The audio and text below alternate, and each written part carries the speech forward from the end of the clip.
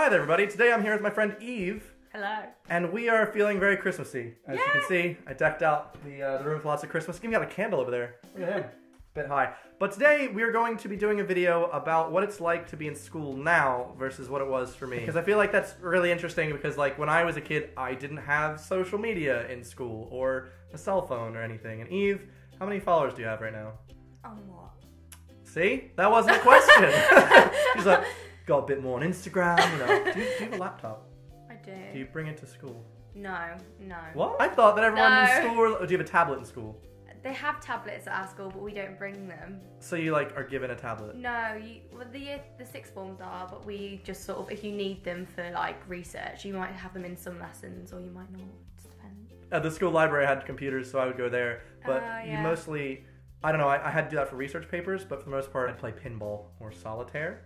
Or you'd try and log into Miniclip if you'd find like a good proxy. Yeah, I used to love Miniclip. Okay, so okay. What other websites do you guys visit nowadays? I guess it's just social media. Just social media really, but they're all blocked at our school, so we can't. So obviously you just have to find a proxy. Yeah. Okay. There are ways. I know one of my favorite proxies was the word proxy backwards. That one was a good one.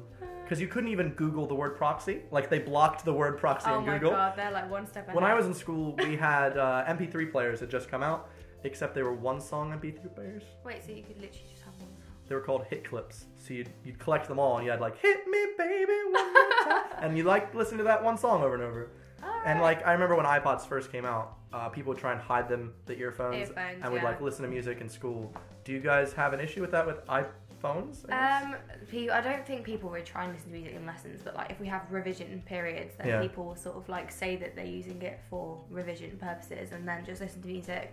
But like our school's quite like fast in the sense that they can tell if you're trying to listen to music. Do teachers like take your phone away, obviously, if you're using it in class? Yeah, that happened to me the other day, so... I don't know, I feel really defensive. I'd be like, no, this is mine. Yeah, I can't let you have I wasn't this. using it in class. It was at lunchtime, and I was You know how to use it at lunchtime? No, from the hours of 8:50 to 3:40, no phones. What? You're allowed it in form period, like just before form period, and then what if the teacher follows you on Twitter, and she doesn't see you using it, and she's like, Eve, I saw that tweet. I don't think they do. I liked it, but I'm gonna take that. I think some of them like watch my videos, but I don't think they follow me on Twitter. So that's okay. I'm okay. You make videos. You have a social following. Yeah. How do you get recognized in your own school? Yeah.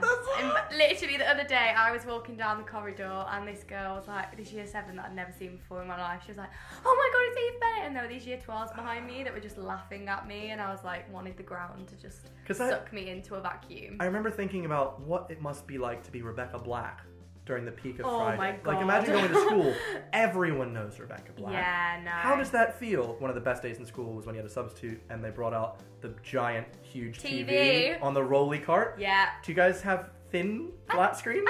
No, up until like 2 years ago, we still had the giant rolly TVs. I would say. We don't have them as much anymore, but we still have one at our school. It's we just have it flatter?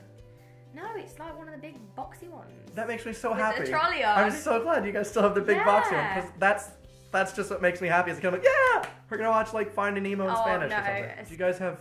I'm assuming that it's now upgraded 1,000 times, but you used to have the projector screen that they'd roll out and they'd put a slide on. Yeah. In primary school, I had that. But now they use the smart boards? Now it's just the smart board. Just all the smart boards. I think my senior year of high school, we had our first smart board, and it was like, wait, I can like write on it. Yeah. And it was really cool. They don't work most of the time though, so you end up using a whiteboard anyway. So there's not really much point. I always hated chalk because I don't like the feel of it. I hate the sound of it on a chalkboard. Like no. I don't like the touch. I don't think I've seen a chalkboard since like reception. So.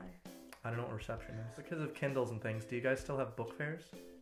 We used to have those. Actually, I think we still do. Like, I feel like you're in the transition period where you used to have all the stuff and now they're just like, we don't need this Where anymore. They like wheel out the trolley and then they open it and it's like and loads of books and magazines. Yeah. And I remember most of them, when I was a kid that I wanted, were like 1001 PlayStation cheat codes, N64 cheat codes. Yeah. And you had to like open it and be like, oh look, this is how I beat GoldenEye. And yeah, we still have them. Like we tend to get coupons now instead. They give everyone £1 off a book from like W.H. Smith or Waterstones or something. Oh. I haven't seen a trolley since like yesterday. Did you guys have 5-star notebooks?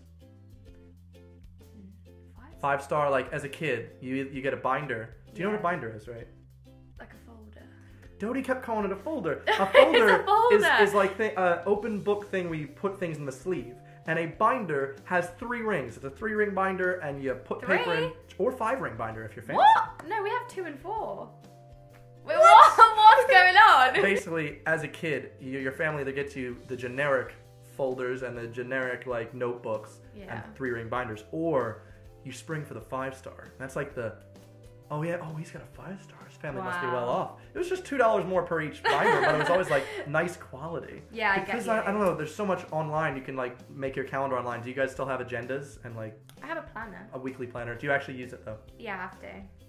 Well, they sign it every week to make sure that you've used it. Really? Yeah. I'm so disorganized. You have to get your parents to sign it every week. So if you don't, then you get in trouble. Have you ever forged your mom's signature? She's listening. All the time. We all do. What we do is we get a page that's already had the signature on, and we press it down, like get a letter or something, and then just follow it with a pen. I just would do it myself. Yeah, I know my mom's signature. I can't forge my mom's. It's like. I've only had to do it once, and it was because I didn't get my mom to sign something so I could go on this band trip. Yeah. And I'd miss out. It was almost like not going to Hogsmeade, and I was like, no way. I forgot the day of, and I went. I've done permission slips as well before, and contact forms, and most things. Now, when I was a kid, cafeteria food was pretty great. I'd have pizza on every Friday, which was a square Elio's rectangle burnt piece of pizza. Yeah. And then on Mondays every other week, there was French toast and sausage. And like there was chicken nuggets on Tuesdays, and like there was lasagna on Thursday. What do you guys have food-wise? We have a salad bar, which is actually alright. We have sandwiches and baguettes, and then we have hot food. So like Mondays is chicken burger and wedges day. Okay, I love it. It's literally the best day. And Friday's a fish and chips day. And then and then Thursday's a roast dinner. So you have you have like beef, pork, chicken. Okay, I thought I was not gonna like the healthy meals, but roast dinner at school. No, it's really good. And then the other 2 days I don't actually know what goes on. Do you have pizza ever? Yeah, we have it at rec. We have it at break. We have snacks at break, like hash browns, samosas, garlic bread, pizza, paninis. You name it. Okay, I'm actually jealous now. You name it. No. I thought I was gonna be like. I've gained so much weight since I've started eating at the canteen. Wow. And we have like fizzy like drinks, like appetizers. Do you guys have breakfast? Yeah, we do hash browns. Okay. We had Pop-Tarts. Sandwich. Oh wow, that's cool. No, it's not. It is though. I love Pop-Tart. Yeah. You know that my description of a mince pie is basically an off-brand Pop-Tart. I kind of see where you're coming from there, though. Like, not gonna lie. What do you guys call recess? Is that like break? Like it is a break to play. The 20-minute period that you get sort of. 30 minutes, but yeah. Yeah, well, most normal schools call it break. We call it rec. Well, we were normal and we called it recess, such as the TV show Recess. Yeah, recreation, that's what we call it. Okay, because during recess, we would just play like wall ball or kickball, or we would trade Pokemon. That was a huge thing. Such a big thing, they had to ban Pokemon from our school. We had Go-Go's. What's that? They're like little toy things at primary school that were like sort of this big, and like you used to trade those, and like they got banned. Are they like Pogs? Like little discs? No, not discs. They're like little characters, and like they're like bandits. We had to go underground and sort of start doing the black it like market, underneath jumpers. We had to like go behind the like right building behind like to deal Pokemon cards. Yeah, exactly. Like, you got that executor? Yeah. We were the same. But now we can just stay inside, so we just sit on our phones and. Yeah, like that's what if I had recess nowadays, I think I might just be on my phone, which is a bit upsetting because a recess is supposed to be time to play. Yeah, fun. The year 7s and that have to go outside, which is really funny when it's all cold and you just sort of watch them start huddled by the door like this for 20 minutes. Yeah, but I don't know. It's quite funny. Because you could choose for us to go to the library and like use the computer. You can go to the library, but a lot of people do that when it's cold. Did you ever play wall ball? Wall ball is where you have a tennis ball and you throw it against a big wall. It bounces off. You're okay. If you miss the wall, then you have to run for the wall, and if somebody gets the ball, they can peg it at you. We played Bulldog, and that got banned, that was Bulldog? it. Yeah, it was, I can't even remember how you play. It was just something where you were like running across the playground, and there was like a line of people who were on, and they had to catch you, but it got to the point where people were like jumping. Like Red Rover? People. Yeah, probably that's what it is. And people were getting pinned to the concrete. Oh. So we just changed the name to Gummy Bear. No Bulldog. Okay, it's called Gummy Bear. And we kept changing the name, so it was fine. They didn't really catch on. It took them about, like, on average 3 weeks to catch on, and then we just changed the name. That's really smart. Online bullying is a thing, because when I was a kid, bullying happened, but it was never online. It's always online now. Like, I feel scared, like, if I went online and I saw someone that I knew in the class talking, indirecting me, basically. That is... basically indirecting is terrifying. I can't imagine every single problem I've had at school has been either on Twitter or AskFM. It's usually on Twitter, like people interacting me, but then I had people sending me messages on AskFM in like year 8, and then they found out who it was. But the problem is now, even if someone's done something on social media, because it's not happened in school, they're like, we can't do anything about it, you have to go to the police, and then the police won't do anything.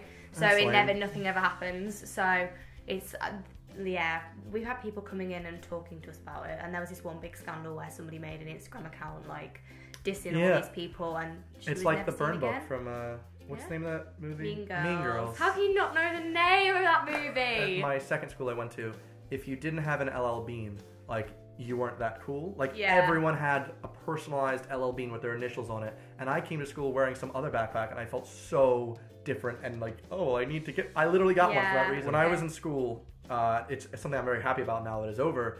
A big thing was Hollister and Abercrombie and a lot of those branding. Everyone would wear Hollister. I didn't. I was like, I don't understand. It looks baggy. Yeah. And it like this certain type of jocks type of wore. And like, so I'm wondering, now that they're like on the decline, do you guys still have something like that? Oh my gosh, at our school, because our school's like selective, or girls' school, like everyone's a bit like on the upper end of, you know, the scale. So everyone wears Jack Wills and Hollister. Okay, but, like, so it is the same like, still. They'll be there like with like a neon green Hollister jumper and then like bright blue Hollister jeans and orange Hollister like shoes, and it's just like, why? It's like, just a game of how many brands can I wear, and I went through a phase where I would only ever wear Jack Wills because I felt really left out. But now that's how it makes you feel, doesn't it? I just don't understand why you need like a name on your jumper. You just don't. To be like, oh look, I've shopped at this shop. It's about how much money, because they're expensive. So by wearing it, saying this brand, it's like, look how rich I am. Yeah. How do you do homework without?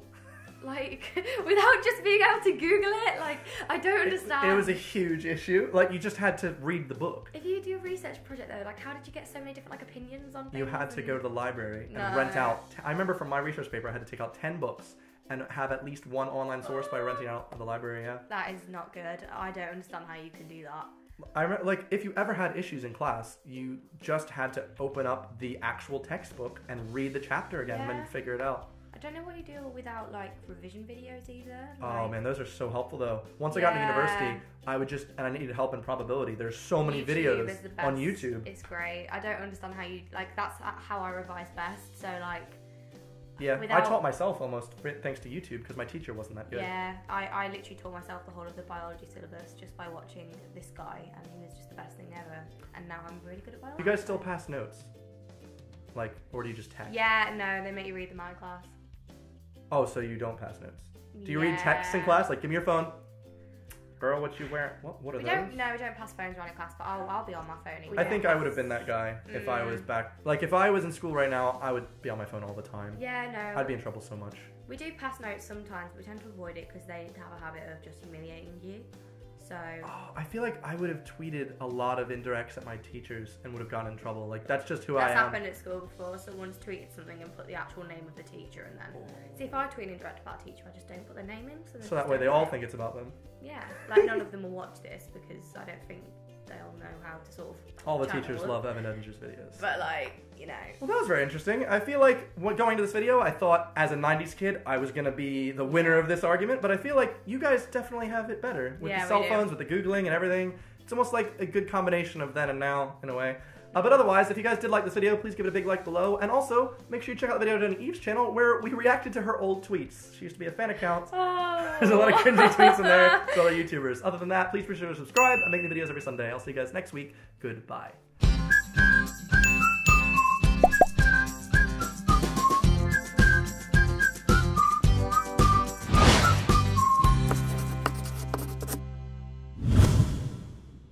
I will see you guys next week. Goodbye.